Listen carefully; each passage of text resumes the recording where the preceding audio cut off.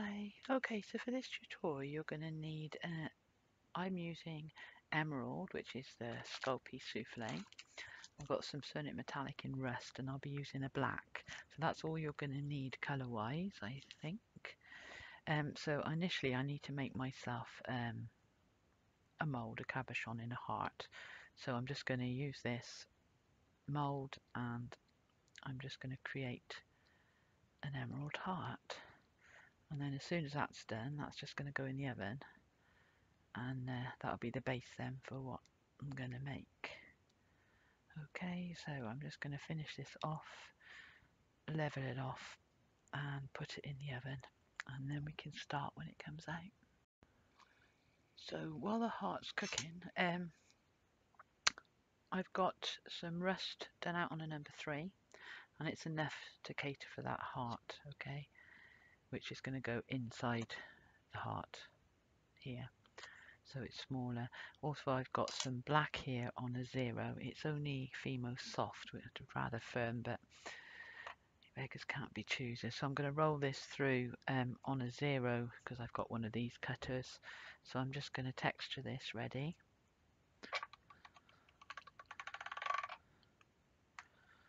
Okay, so that's plenty. And then with this one here, I've also got 3 heart shape crystals, small ones. So I'm just going to cut the heart out ready. So it'll be a lot easier if it's done and I can just apply it. Just put the rest away. And then the next thing I want to do, also I'm going to need a tiny little bit of the emerald green again, just for the, I'm going to just try and make a little shamrock here. I don't want it too low. I'm not too worried about marking the clay at the moment because I'm going to be texturing it.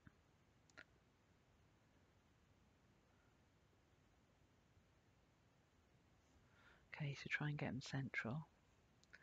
If you're using these, you might have, you might have a cane or something else you can use, but I just want an emblem. And this is quite personal to me, I suppose, doing this, because I'm 100% Irish blooded, but also I've been doing ancestry for about 10-15 years, and I've learned so much, so it's almost like, I don't know, in honour of them. It's the way my head works.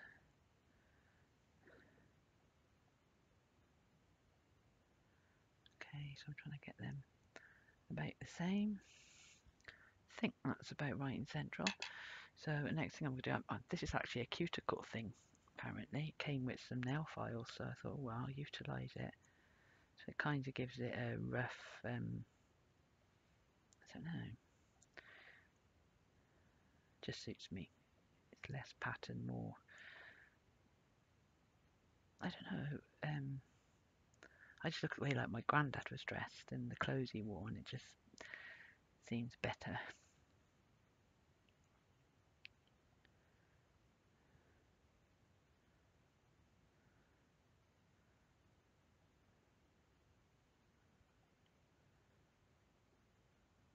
So I'm literally just poking all this out. Probably won't even put it all on the heart. Oh, there's an air bubble, but it's just underneath.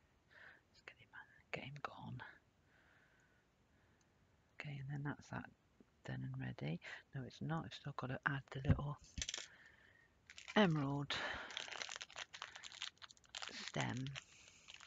So I just want to create a little stem for the bottom. I'm wondering whether to do this. I think I'm actually going to go for a slightly darker green, and I've got some dirty green I mixed here.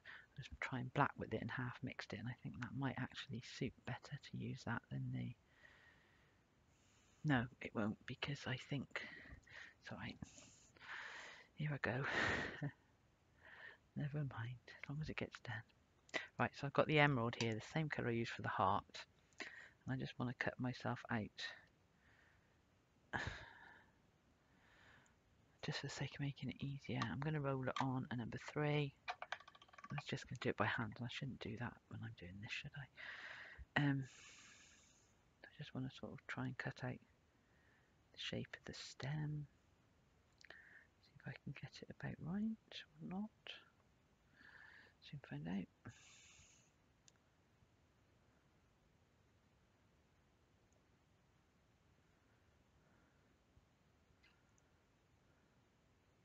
I thought with St. Patrick's Day coming up, it would be nice to do this. Would that side be better, or yeah, I'm just going to put that side. No, I'm going to round that off a bit more.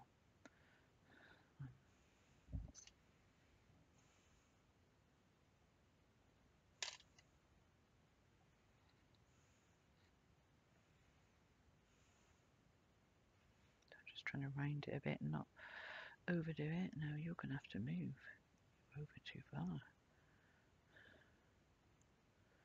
Oh, I'm going to be doing this again, aren't I? I love doing intricate things, but I don't have the best fingers for it. Right, I think that'll do.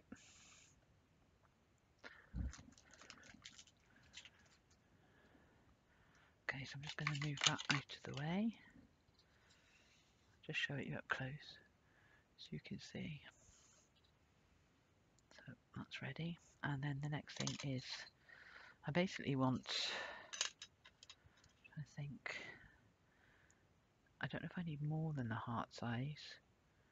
And this heart, this cutter here is more or less right for this, but it is domed. No, it's going to be fine. I'm just going to find an area. I know you probably can't see much at the moment, but I'm trying to make sure the areas are similar, the pattern. Okay, so that's that done. And then I'm going to be rolling this again onto number 3 to put the heart onto as we sort of create what's above. But for now, I shall be back as soon as it's out of the oven.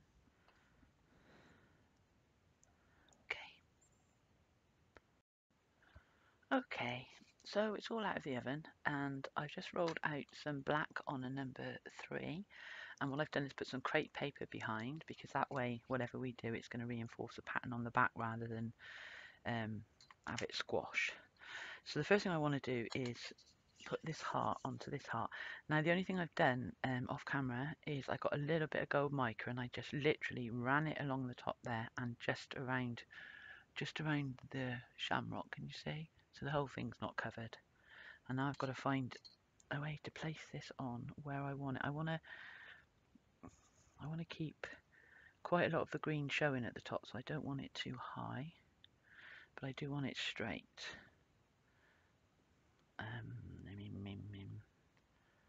See, no, that's just off center. So I'm going to have to just move that slightly and hope it doesn't matter if I misshape it a little bit because most of it's being covered, but I need to make sure the central bit stays fine. And there, just in case. Okay, so let me just check on camera if that looks central there too. I think it's central enough to do the job. It's slightly over at the bottom actually, so let's see if that helps. And like I said, I'm not worried about it going off shape. I'm more concerned about this being central down the middle. Got a little bore tool and check I'm happy that that's in the right place. Yep, I am. Okay, I'll just trim that off there anyway because I won't need it. Okay, now for the next piece. Right, this is where I'm going to place this on top of this, which I said was a number 3 with crepe paper underneath, so it doesn't squash as we apply pressure, or it doesn't squash any pattern on the back. So I've added that there, just giving it a little bit of pressure. Now for this piece. So what I want to do here, so I want to cut it down the middle, not quite straight, just a small wavy line. And then I need to try and add it. I'm going to give it a slight pull to take it up to the top because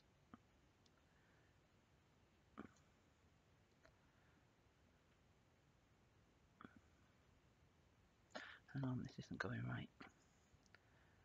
Right. Okay, slight pull there just to take it up to the top. It's actually not wide enough there. Do you know what? I'm going to redo this. I'm not happy with that at all. I'm going to redo it bigger and I can cut it away as I need to. That might be what I did last time. I've already made one. I'm trying to remake it a little bit better. That's the initial one that I did. And I'm trying to redo it a little bit better this time. So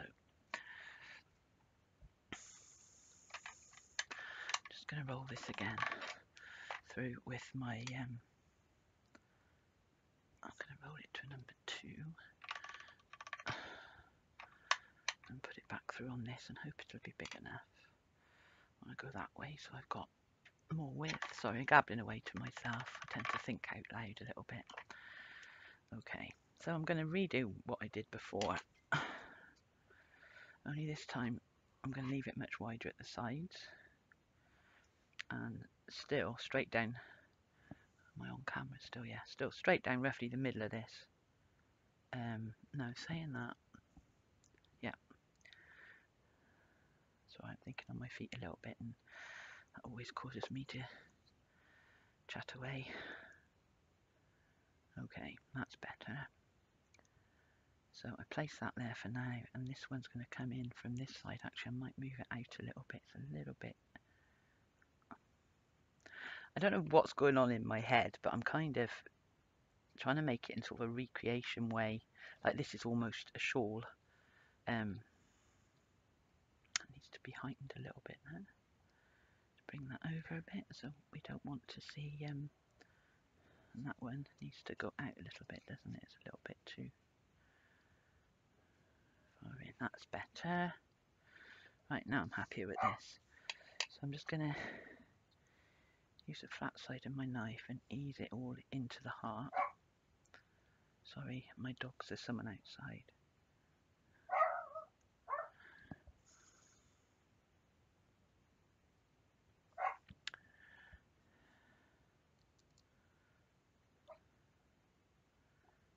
Let's get a rough cut here.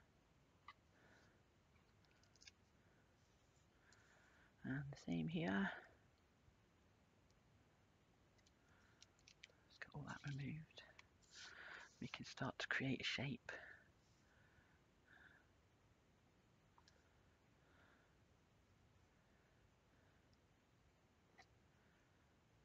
If I mess up on the sides, I can always patch it up, and so far so good.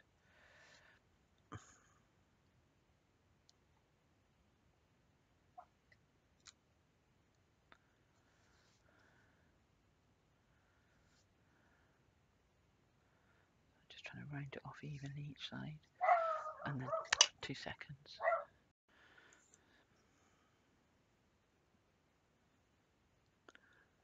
Okay, so I'm just trying to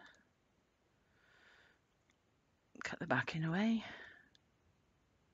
and then we can just focus. I'll tidy up the sides and that after, but for the minute we've got the main pattern, and I just want to check everything's where it needs to be.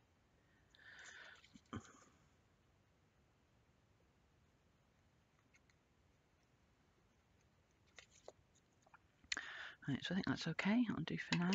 I just want to curl these edges up a little bit.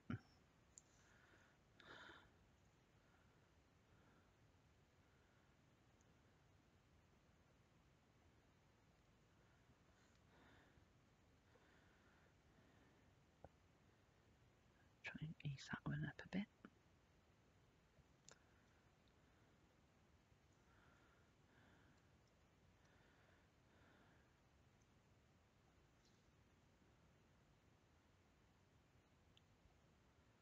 Don't want to go too far there. Right, I think that'll do.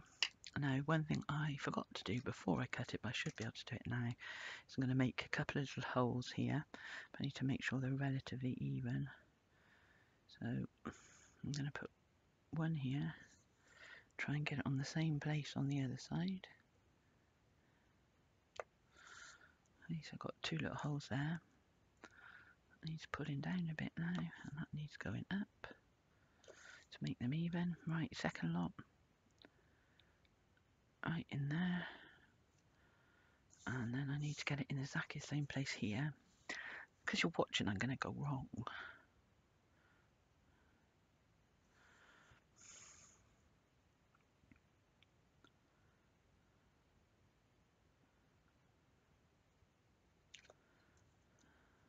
do.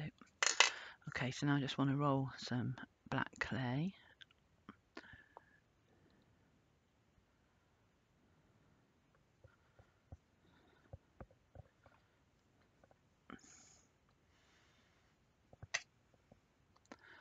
Got a block here. No, I don't. Half this, that's way too thick. I'm just trying to make a couple of little laces to go across. I don't want it too thin because it'll just break. So I'm trying to get it as thin as I can without getting thin. I know what I mean.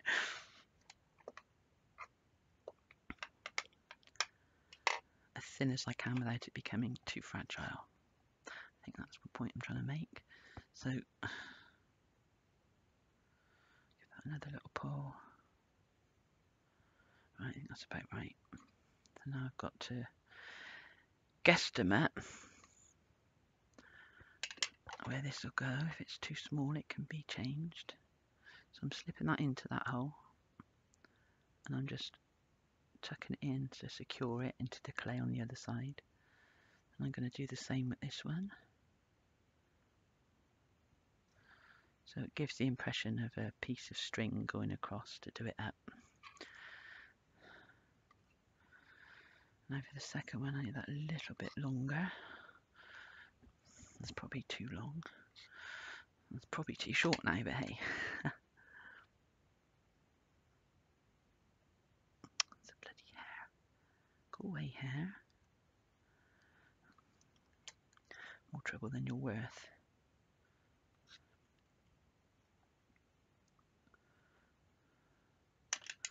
Right, so I'm just going to ease that in there so it's quite solid. And then this one needs just to have a tiny little bit cut off of it.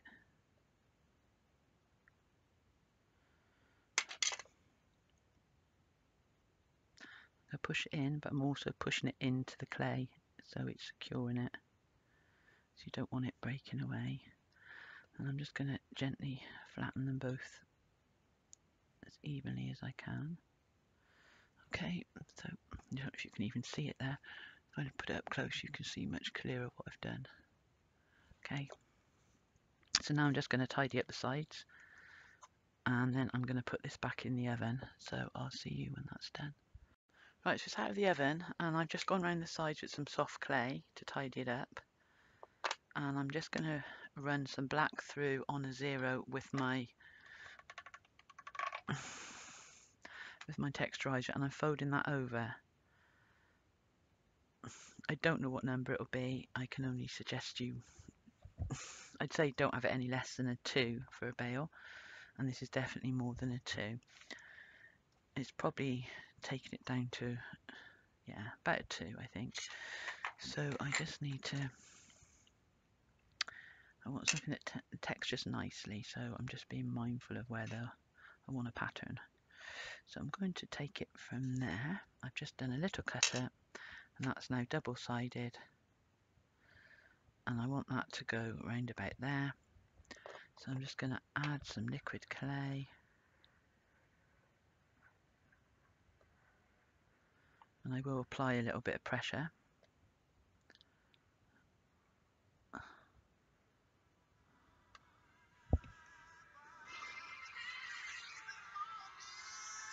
Sorry, my alarm went off.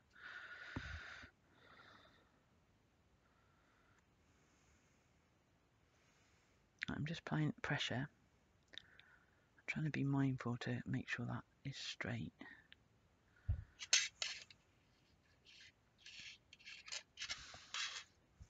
And central.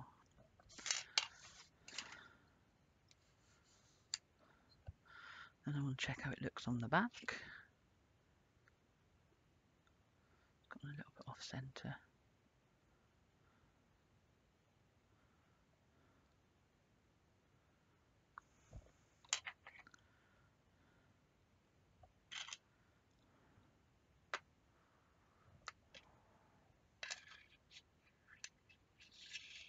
I have to play around with it a bit to get it central. Still a bit lopsided. Come on, you can do this.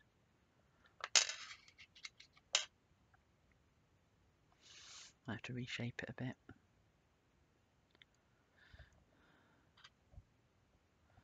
Yeah, I think, no, it's still over that way a bit. Right, I think that's about central. So I'm just gonna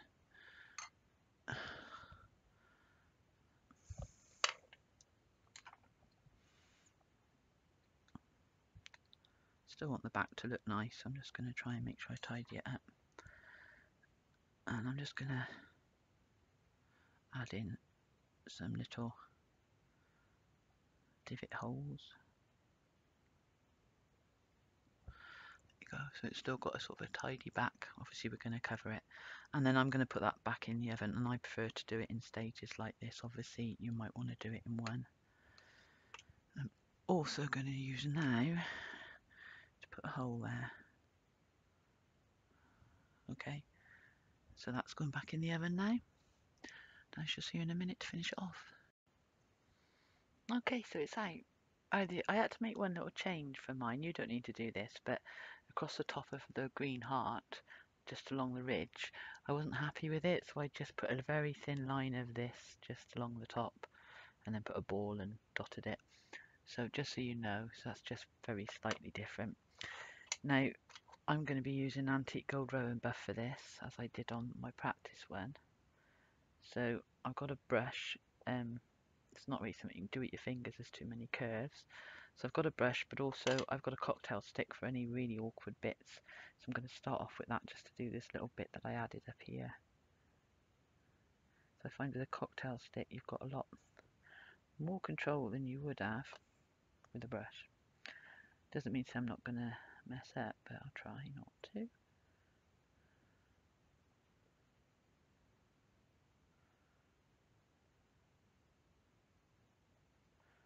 I mean, even though you haven't got this bit to do, I'm still just going to show you how I use the cocktail stick. If you do it this way, it just runs over the top bits then. I should also be using it on the inner part of this. Okay. I'm just going to go around the rim. So I'm just going to do all of this with this. I'm going to start off with what I call the seams. The bits that I just want gold along the ridges, which is just the edge of the texture where I curled it up. Just gives you sort of a rugged line.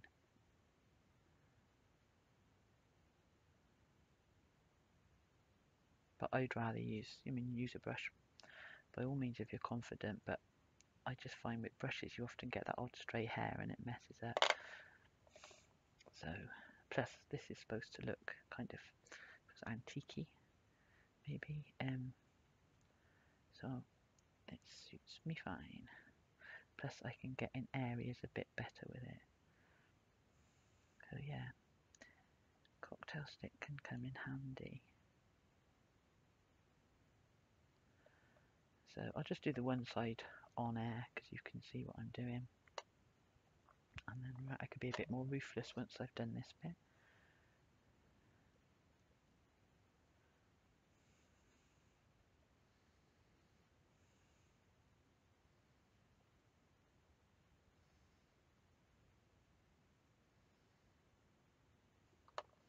So I'm going to do that down both sides so you can see it clearly. And I'm going to use the brush for the pattern and just gloss over the top so I get that. I can go over it again with my finger if I want it deeper, but I don't want it too deep. I'm just trying to catch the edges. I want it to retain some black because I was looking for gold, this rust, black and green. So I don't want to lose all the black. I've done it a bit heavier on the initial one I made, so you can make your own mind up which you prefer. Right, I'm going to finish this one off screen and then I'll be back. Okay, so it's all finished. I've just finished putting the rub and buff around, given it 10 minutes, and I gave it a buff. Put it on the back as well, and then I just put this cord through. So that's my little tribute to my heritage. Okay, hope you like it. Thanks for watching. Bye.